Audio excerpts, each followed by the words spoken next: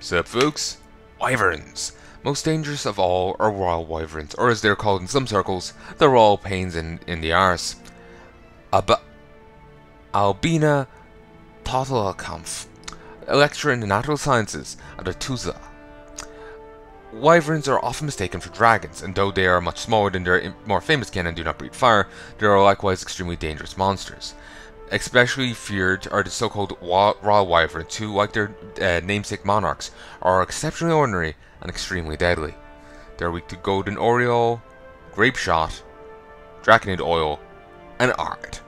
And that brings the Draconids to an end. Up next is Almentia, which Djinns, Earth Elementals, Fire Elementals, Gargoyles, Golems, Hounds of the Wild Hunt, Ice Elementals, Moraus, Golem, Pixies, the Apiarian Phantom, and Terrazane as members of their cast.